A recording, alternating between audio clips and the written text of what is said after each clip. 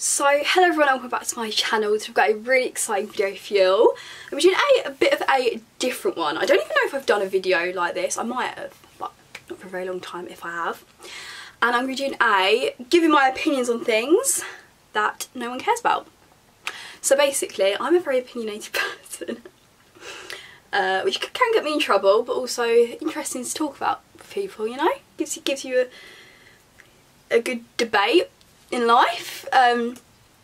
But I just put my story, I was like, give me topics or anything you would like my opinion on, and I did it anonymously. So obviously, because I know some people prefer like asking questions when it's anonymous, and yeah, I've got no makeup on or eyelashes, I look a bit of a mess, but yeah, make sure you like, comment, subscribe, all of that good stuff. And we're going to jump straight in. I've got so many and I haven't opened any of them. There's this cool app called NGL, like not gonna lie, and it's anonymous, and I've got so many. So right, I put the camera down a bit, that's a lot better, so you can jump straight in. Okay, opinion on boyfriend following and liking girls' pictures in underwear, for example. You know what I'm going to do? I'm going to put the viewfinder there so I don't keep looking at it. Hope it's still filming. Can you imagine? Oh my god. My opinion is probably, well, definitely it's completely disrespectful. I don't class that as cheating personally, but I think it's completely disrespectful.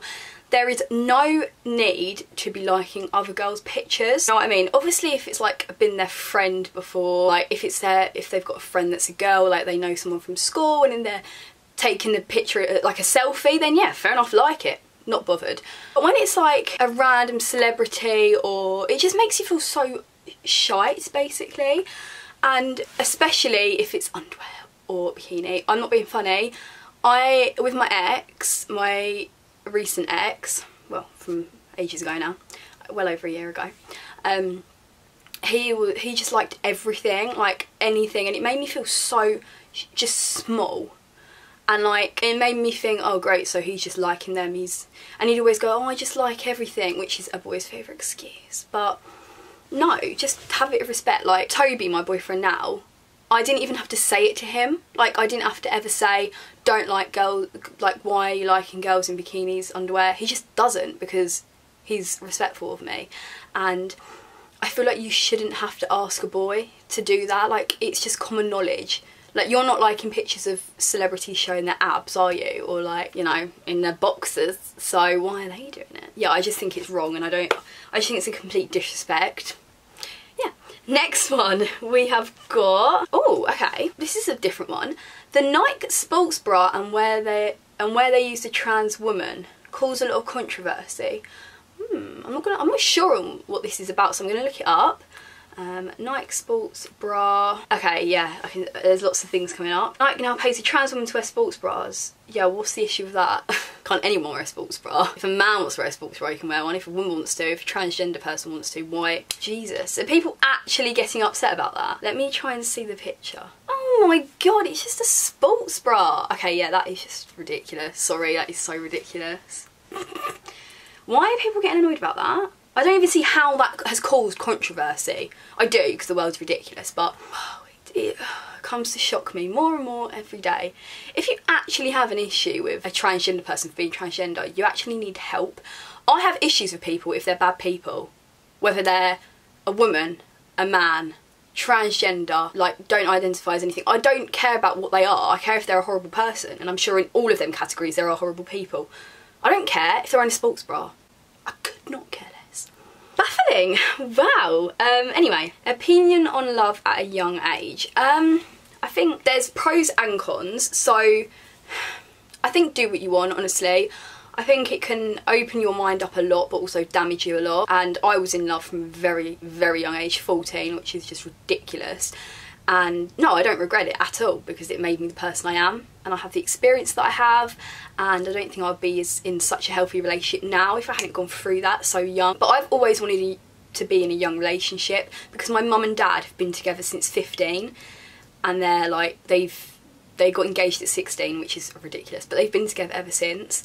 Like, they broke up for 3 months after 5 years, but that was it, and ever since they're married, got me and Alice. But yeah, I just think do what you want. If you love someone, be with them.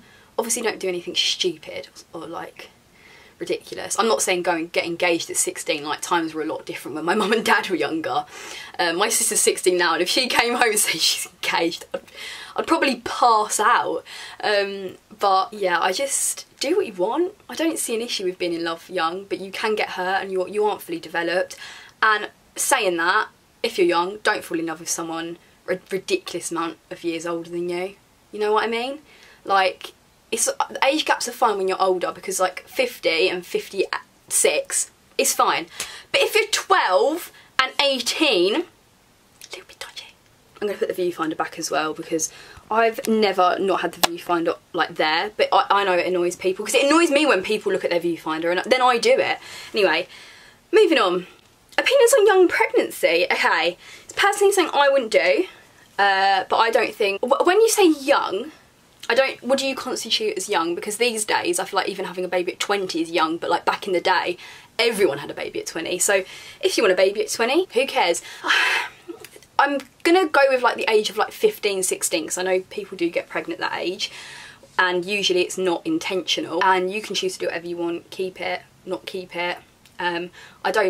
I wouldn't judge anyone. I wouldn't judge anyone for keeping it. I wouldn't judge anyone for not keeping it. And I just think people can do what they want, but I would say just think about your future. And I'm not saying this for like people that are like 19, 20 that get pregnant, because you are a bit older then, but I'm saying for little, like young people. But then again, if you want the baby, go for it.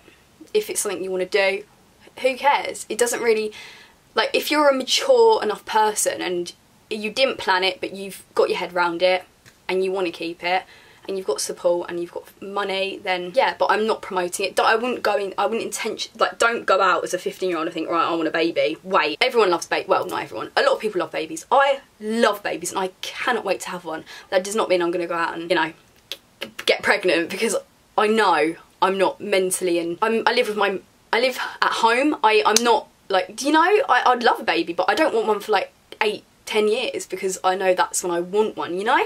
But if you really want one now and you're able to, do it. I'm saying this to like over 18s.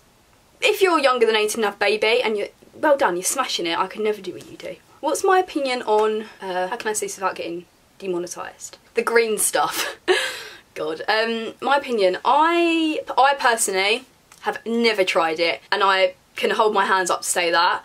I don't know, DRUGS is just a sticky one really, isn't it? It's a really hard thing to give an opinion on. I'm going to give my opinion on it for medical purposes. I think it can be great, okay?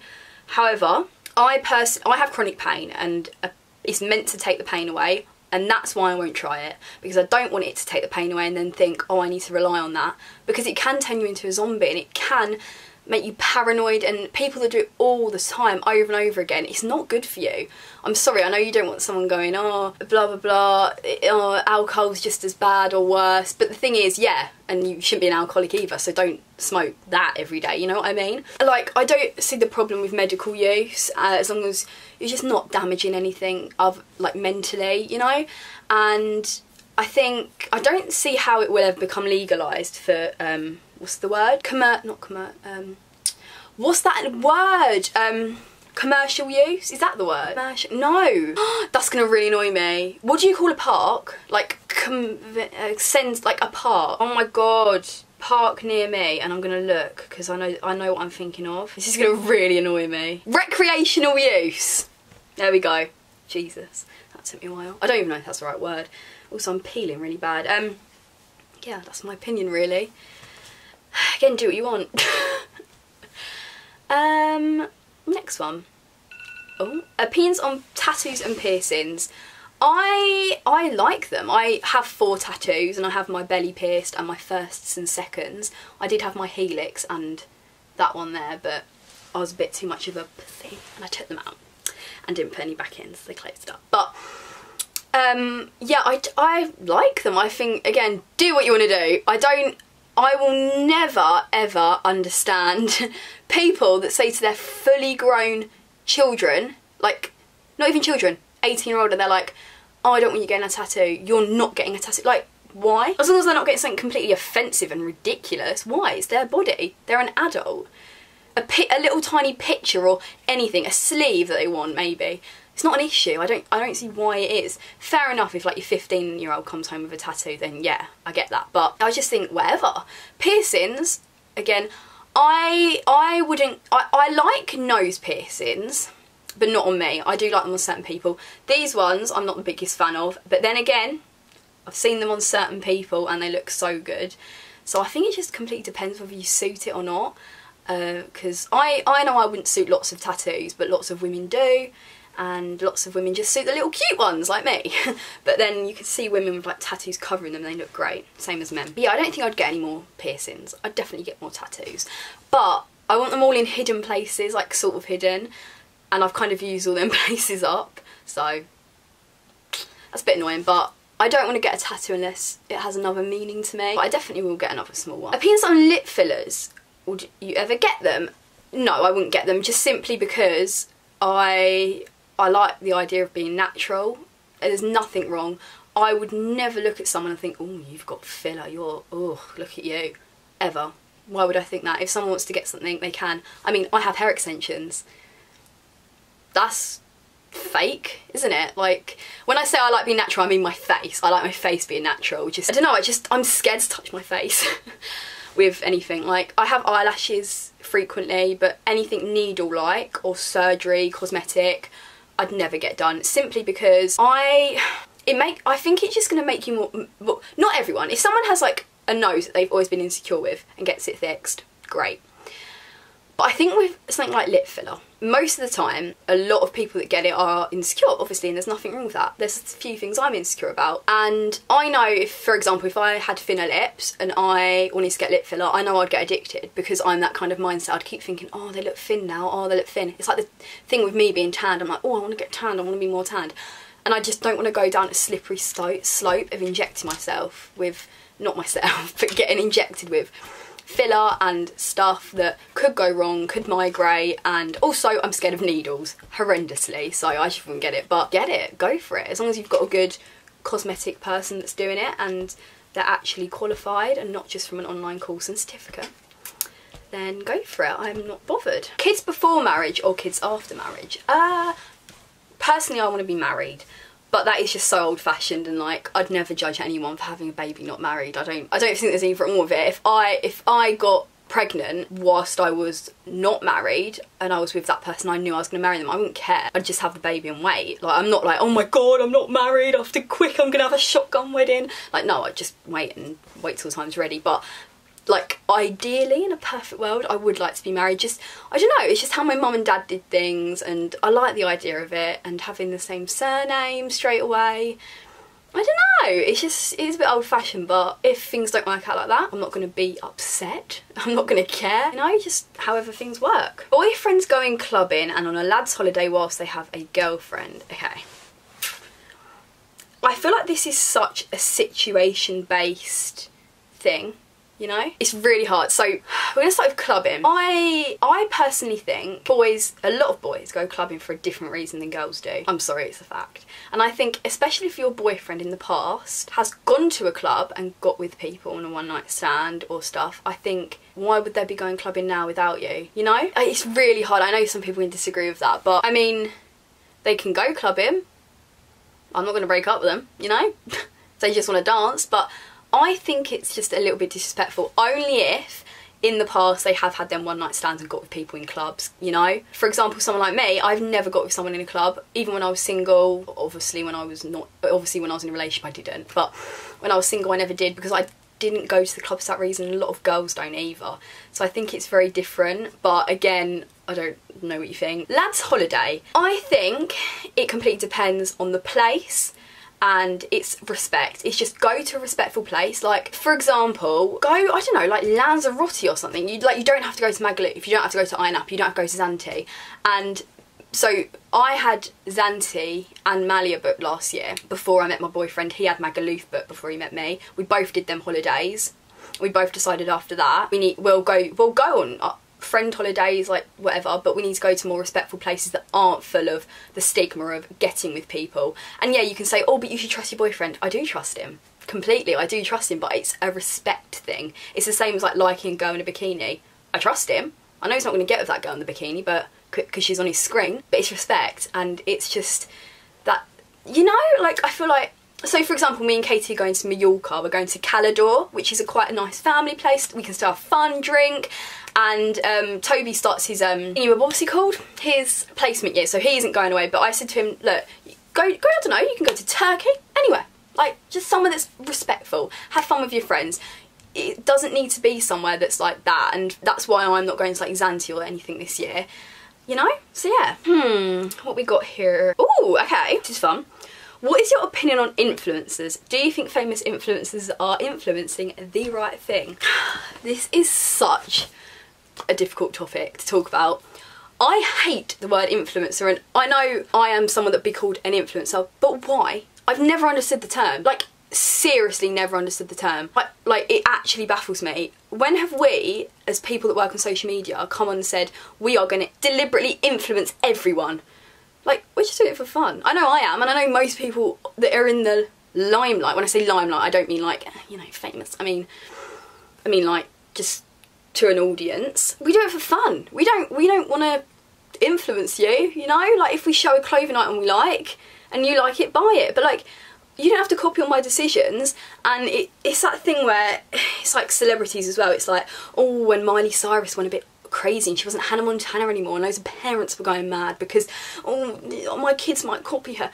She doesn't owe you anything, you know? Like, we don't owe you anything. But then again, in the same sense, see, I'm going to contradict myself here, and I am completely aware of that. In the same sense, as a social media person, you have to be aware of what you're saying and what you're promoting. For example, I would never promote, like, you know, skinny tea or whatever them brands are called, because I know it's damaging, and I would never sit on a like TikTok or a YouTube video and talk about how I'm dieting and how I'm, I don't know, doing a fast or trying to lose weight, especially when I am slim and I'm literally fed up, okay? Fed up. As someone that had an eating disorder and recovered, I am fed up of seeing, especially on TikTok, girls going on there that are quite obviously, oh God, that are quite obviously slim, and they know they are, sitting on there saying they're going to do this to lose weight, they're going to go cut the calories, they're going to do a juice cleanse or a water fast. Like, do you know how damaging that is to your audience? Yes, you're open and I'm open, but you also need to be aware of what you're promoting and influencing to other people. It's damaging. People are going to look at you and think, but why? Because you're slim, and, you know, it just baffles me. So yeah, again, we don't owe them anything. We do it for fun, we share our lives, but again, you've got to be aware. It's just like any job. Like, in customer service, you can't be rude to people, you know? It's the same thing. You can't, in this job, you can't promote stupid things that are going to damage people, or talk about things that are going to, you know? It's a really difficult one, that. Underage drinking, again, not promoting it, just letting you know, but everyone does it. I'm sorry. If you have waited till 18 to drink or try a drink, you are an angel sent down from heaven, because seriously, I cannot name one person that hasn't tried it. Like, house parties, family dinners, or just anything, you know, everyone does it. Everyone tries alcohol before they're 18, and if you haven't, well done. That's impressive. But I did, everyone does. My opinion on it is, just don't be bloody stupid. You're young and you're not as mature. Don't do it somewhere stupid. I know that's not, no one's going to listen to that, because if you're going to do it, you're going to do it. But just do it somewhere safe, you know? Do it in someone's house. Don't go around a park near roads drinking when you're 15. You're too young. Do it somewhere safe if you're going to do it, you know? And know your limits. Again, stupid advice, but obviously don't start drinking when you're like 12. That's just ridiculous, but yeah. Vaping / pressure to vape as a teen. I've never really, I personally, I don't think I've ever been pressured into anything, and I'm not just saying like, oh, I'm so good, I don't get pressured. I'm just not that kind of person. However, I know a lot of people that are and get pressured easily, and like started vaping because their friends did. Like, that could never be me. I just make my own decisions. If I wanted to vape, I would. If I don't, I don't. Like, why does, you just need to get that mindset. Why do other people around you, they're doing their own thing, why can't you do your own thing, you know? Have that mindset. But I know it's so hard for a lot of people because they are influenced a lot by their peers and stuff, but I just don't really, you just gotta say, not really into it, not my thing. Just say it makes you cough. That's what I say. Just makes me cough. I have really weak lungs, I don't know. I think I might have asthma. No, that wasn't funny. But just be like, no, it's not my thing. Like, you don't have to do everything other people are doing. I will never wrap my head around why people pressure people to do anything. It's ridiculous. Opinion on university. Do you regret not going? No, I don't regret not going. Simply because my boyfriend and best friend are at university and I get that kind of, you know, life with them. Like, I literally was with my best friend in her first year so much and I got that without doing the work. And I'm joking, but I think if you want to go to uni, go to uni. But I think if you're going to uni to genuinely just spend all that money, just have the party and social experience, don't bother. It's such a waste of money, especially that new thing they're bringing in. So now, you know, now I think it's from the new people that are doing their A-levels now, you now have to pay your loan back from uni no matter what you're earning. So at the moment you have to be earning a certain amount, and then start paying it. Do you know what I mean? And I actually think the new rule's really good, simply because if you're going to uni, it should be able to access you to a good, better job. I'm just saying that no one in my family went to uni. Obviously I didn't go to uni and I'm doing well for myself. So many people do well for themselves. But I just think it's such a waste of time and money when you're going to uni, just partying, not doing any of the work, and you used all of that up, okay? And then because you didn't get a job that earns enough money, you don't have to, like, pay it back properly, you know? Like, I don't know. That's just my opinion on that. But yeah, university in general, go, don't go, doesn't bother me. If you really want to go for the social experience, just go. But you can get that anywhere. Join a youth club. I'm joking, but yeah, I mean, again, do what you want to do. Opinions on multiple baby daddies. Okay, I don't think there's anything wrong with it, so to speak, if you're on good terms with them. I know it's not as simple as that for mums, and I know it's just really hard to even imagine being in that situation. I know people that have multiple baby daddies, where they've had one child with one person, it didn't work out, and they had another child with another person, so on, so on. It doesn't, like, not everyone's going to be right for you, and things happen. You can get pregnant, end up having the baby and everything. Things aren't going to work out, and it's, even when you have one baby daddy, it could be even more problems or less problems. It just, but I think if you're genuinely just going out and you have 5 different baby daddies and they're all been one night stands, your kids are so damaging. Think of the kids you're bringing up, you know? I don't know, but it doesn't really bother me. Someone's put Jesus loves you. Anyway, right, that is the end of today's video. I really hope you enjoyed. If you would like me to do another one, comment down more topics and opinions you'd like me to talk about, because there was more, but this is getting extremely long. But yeah, I love you all so much. Make sure you like, comment, subscribe, all that good shenanigans. And yeah, I love you all to the moon and back.